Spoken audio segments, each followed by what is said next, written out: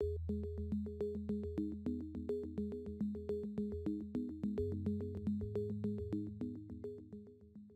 this presentation, we're going to go through how to program our VEX Pneumatics. Let's get started. Okay, now that we have the single acting cylinder working manually, let's see if we can't get it to work with this solenoid. The first thing I want to show you how to do is how to plug the cable in. There's one end that's our regular 3-wire PWM cable that's going to go to the Cortex. The other end is going to plug into the solenoid, and it really will only go in one way. It is kind of keyed, and there is this little clip, this little foot here that will help it snap into place. So all I have to do is push it in, and it will snap in.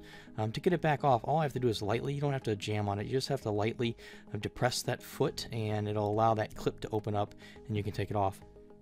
Okay, so big thing here is I can notice that this is 5-volt DC, and I know that the Cortex motor ports are running at 7.2. So that's too much for this. We can actually run it at an extremely low voltage. So I'll go ahead and snap this end in. And then this end, remember black is always going to go to the outside, we're actually going to plug it into a digital input. And so we're going to turn that digital input into a digital output, and that will allow us to control that with low voltage. So as we look over here, we can see that we have 1 through 12 to plug into, and I'm just going to go ahead and plug into 1.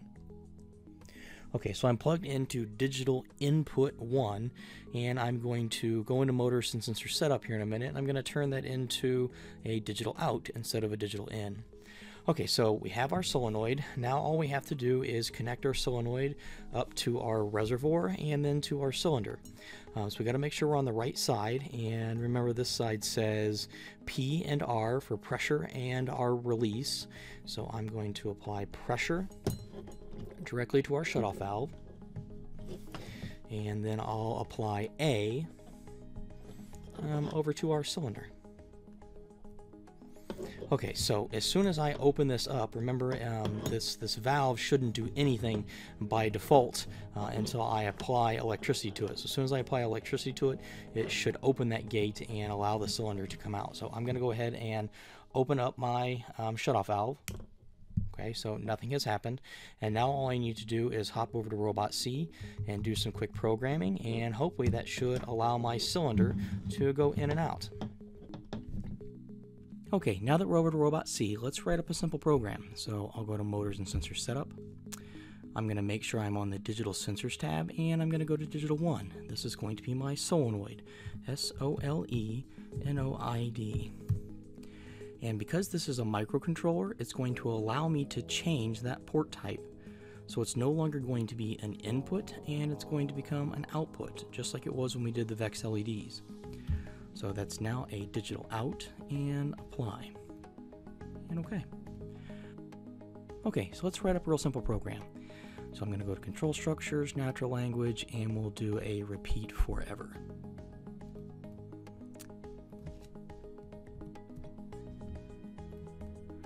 Okay, and then we're going to replace the body with a couple of weights and some turning on and off the solenoid.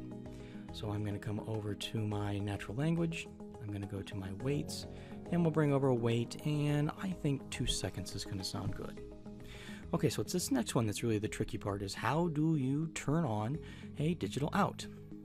So I'm going to come down here to the sensors, and I'm going to go to variables, and I want this last one that says sensor value. I'm going to drag that over, and inside the square brackets I'm going to put the name of the sensor that I have. So instead of digital 1, we gave it a name, SOLENOID, and now we're going to have to assign that to a state, either on or off. So 1 equals sign 1. Remember, 2 equals sign is going to evaluate, and 1 equals sign is going to assign. I do need a semicolon to finish that. And then we're going to repeat that, so I'm going to copy it, and we'll paste it, and we'll wait for our 2 seconds, and then this time we're going to change the state to a 0. So repeat forever, wait 2 seconds, then it's going to turn on the solenoid, wait for 2 seconds, turn off the solenoid, then cycle back up for a wait for 2 seconds, and so on, and it should repeat that forever. Okay, so let's make sure we have everything set up. My My shutoff valve is open.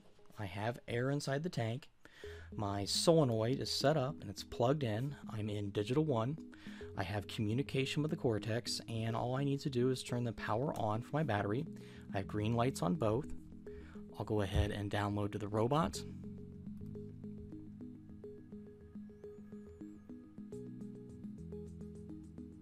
And I can see down here in my debugger window that my initial value should start off as a 0, and we'll hit start.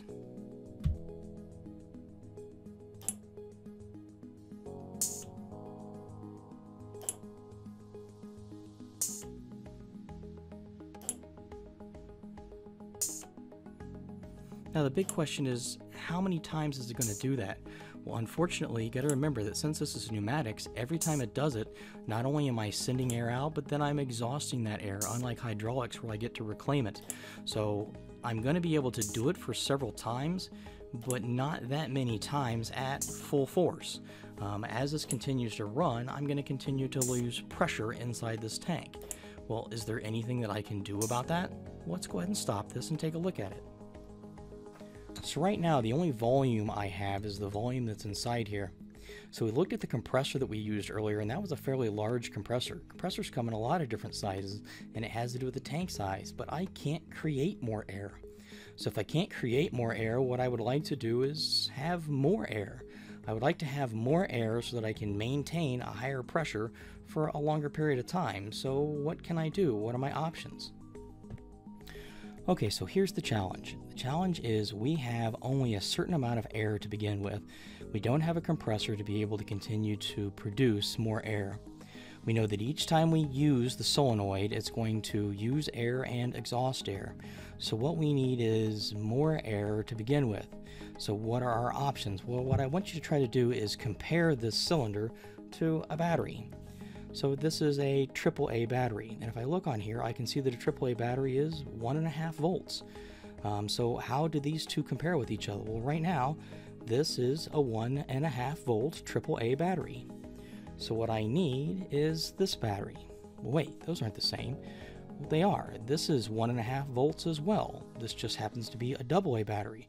So why do we have them different? Because this has more of it. It's going to take a longer period of time to be able to deplete this AA than it is this AAA. And then all the way up to this battery. So this is a D battery. Well, man, this must be a lot of voltage. Well, no, this is 1.5 volts as well. This is just a lot more of it. So that's why you see this used in flashlights and things that are designed to run for long cycles. So each one of these is a tank. Each one of these is holding exactly 1.5 volts, but it's holding it for 1.5 volts for a longer period of time. Well, yeah, that's the idea. So this little tank, I need to be able to make this tank bigger. And unfortunately, I don't have any bigger tanks. So what are my options? What I can do is combine two tanks.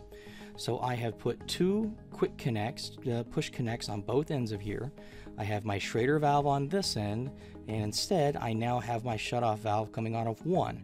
So both of these have 80 psi in them, and together they're going to work as if they were one larger battery, and it now just has two cells.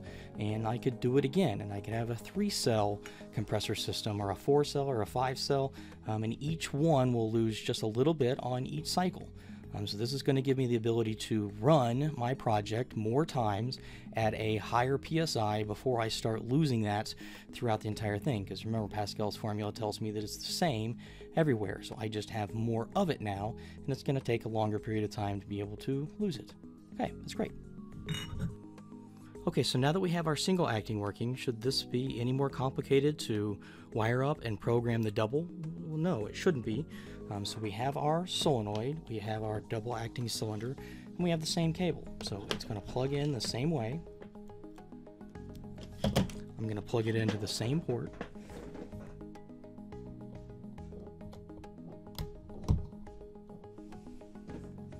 And now all we have to do is plug it in. Okay, so we got to remember that I have A and B on this side. I have P and my two R's.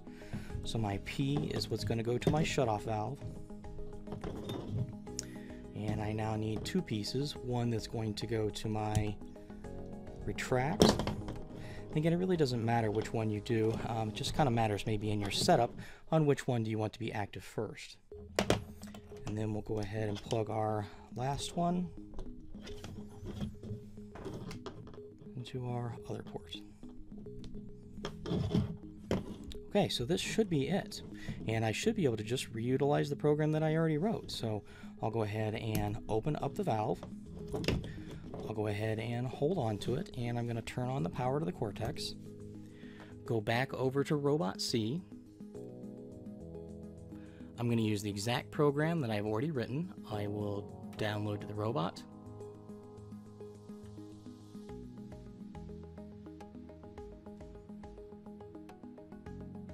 And I'll start my cycle.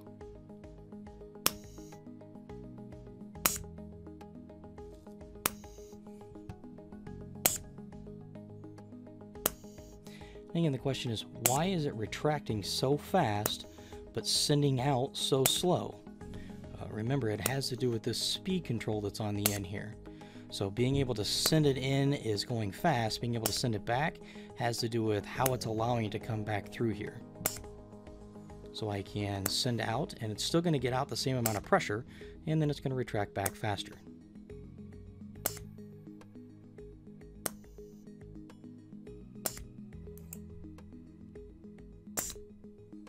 So the one thing I do want you to think about is cycle time is actually important.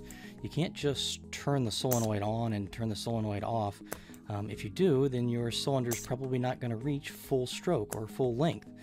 So every time you put in a program, you have to have some type of wait before you turn it back off. If you just said solenoid on, solenoid off, it would just click and cycle through it so fast that it really wouldn't do anything. So I do have to think about that a little bit. Here I'm able to control two of them at the same time, a single acting and a double acting. This is pretty cool.